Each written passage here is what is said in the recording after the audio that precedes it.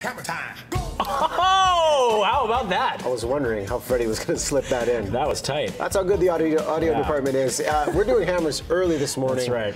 Ben Affleck coming back on screen. This one, the accountant, Thor. A very interesting premise here. So Ben Affleck plays an autistic accountant working for various criminal organizations around the globe. A little bit of romance, too, here, courtesy of Anna Kendrick. Sit right there. What is this place? Pan America Airstream. 34 feet 7 inches long, 8 feet 5 inches wide. Dimensions which are perfectly adequate for one person. Preferable, even. This is where you live? No, I don't live here. This is a storage unit. That would be weird.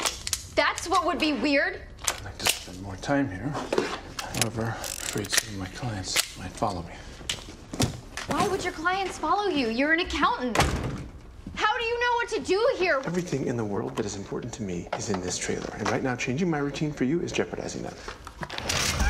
So here we go. Not the sexiest title in the world with the accountant, but what does this movie bring to viewers out there? About halfway through, to me, I was like, this is Batman in the off-season, okay? He's just number crunching, and then he's bone crunching, and it goes, I mean, Affleck goes from, you know, each distinct part of the character very effortlessly. And you saw in the clip there are moments of dry humor. So it's able tonally, although it's all over the map, and it does have some inconsistencies, somehow it manages to work because Affleck is totally on board here, and despite the wacky premise, he is very effective and earnest in this role. And you know what? They cared about the character of the accountant here because they illustrate his backstory through some very poignant flashbacks. So they kind of tried to give you a little bit of depth when it came to the character about his father and how he shaped him into the man he would become. And you see J.K. Simmons there. He's basically prepping for his Commissioner Gordon role in the Justice League. So there's a whole investigation from the Treasury Department. Affleck takes on this new client. There's also John Bernthal kind of hunting him.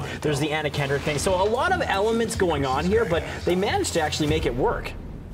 And the combination of Anna Kendrick and Ben Affleck, is that the winning formula here for this movie? You know what? It sort of gets shifted to the side about midway through, so it starts off really well, and then she gets a little bit forgotten, which is one of the flaws of the movie, I have to admit, but they do have some good chemistry together. And I like seeing Affleck do this kind of role. I thought it was very effective. At times, it did feel like 3 different movies going on, but despite a ridiculous premise, and it is a little bit silly at times, admittedly, it was always engaging, and the action was very well staged. So when it got a little too talky, bam, they throw you in a nice little sequence of violence and just kept things rolling. How many hammers for the debits and credits? Gonna go with a respectable 3 out of 5. 3 out of 5 for the accountant. Russell Cade, I think we need the meteorologist as the next one if there's a sequel. What do you think? Sounds good. Yeah. Just one eye looking through a scope like that.